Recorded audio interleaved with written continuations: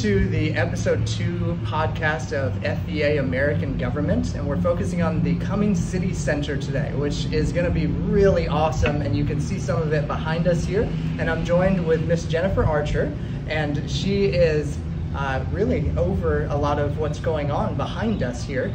So I'm going to let her introduce herself, and you guys can get to know her, and then we will kind of ask some poignant questions about what's happening in the Cumming City Center. My name is Jennifer Archer. I am the Cumming City Center property manager. I actually graduated from Forsyth Central High School in 2008. I do live locally within city limits with my family. I have 2 children, a 10-year-old and I have an almost 3-year-old. My husband, again, local, works for the sheriff's office, so very deep-rooted here. I did go to University of North Georgia, and I have a degree from Gainesville State College as well. All right, so what part did the local government play in getting this started and this project rolling? Perfect. So local government actually started as simple as acquiring the land, going into permitting and all the different transactions that made this development possible here legally.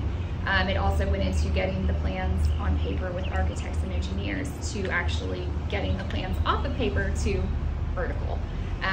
From there, it even goes as far as managing the property, the events, those sort of things.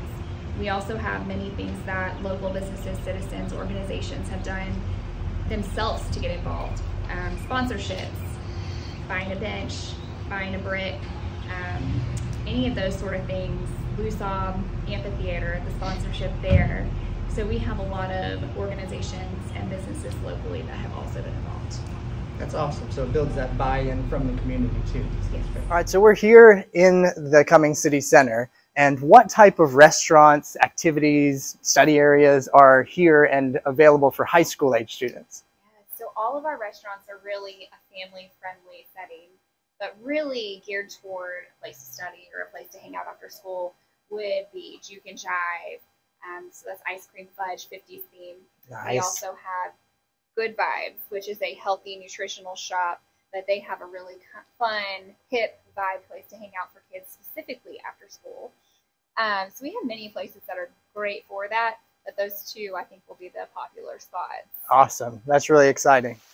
So as we continue through the city center, we are here at the Buy a Bricks location right next to the beautiful fountain. So do you want to elaborate a little bit on what this Buy a Brick program is all about? We actually did our first round of Buy a Brick, so it's been over a year now, and we still have a couple blanks, as you can see, that we plan to put up here in the next couple months. So if you have not already taken the chance to be a part of this, you can most definitely, we will air that on social media, our website, all of that, where you can buy a brick. All right, and then we're seeing a lot of the businesses here behind us. How many of these businesses are locally owned? They are all locally owned. We made it a point to have no big box outlets here or anything like that, so everybody here is local.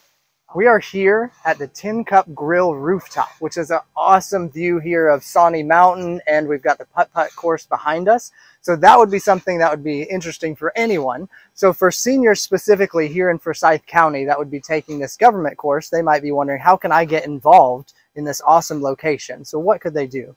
There are a lot of things you can do to get involved. Putting in an application for many of the local businesses who are on the brink of hiring. We'll have job fairs here soon. Also volunteering at events that many of the times we have open for volunteers. Attending an event just to have fun, or even maybe if they're a musician, applying to be the musician for one of the nights at any of these locations that have live music. All right, we're in front of this beautiful mural here at the City Center. And if students want to come down, is there an hour of operation time for them to kind of be in that window? Our hours are flexible. So each tenant will vary with their own hours. So they can stay open as late as they need to or open as early as they have to.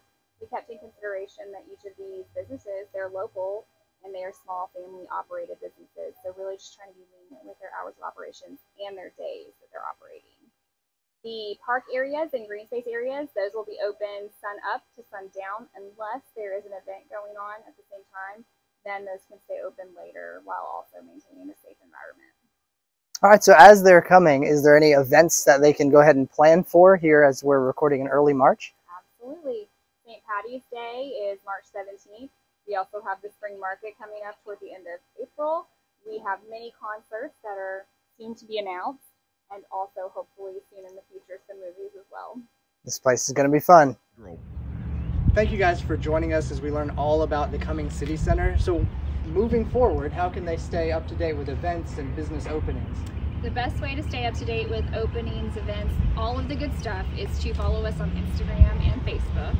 And then our website is also cummingcitycenter.com. Thank you so much for taking the time to tell us all about the Cumming City Center. Absolutely. Thank you for having me.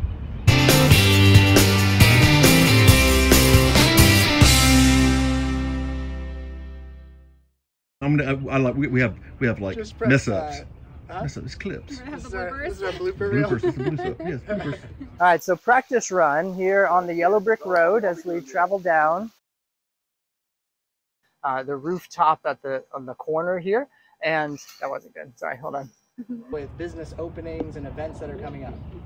The best way to stay up to date on events and also on openings, job openings, those sorts. Oh, no. It turned sideways. Oh, I'm like, why did it do that? It's not happy with me for some reason.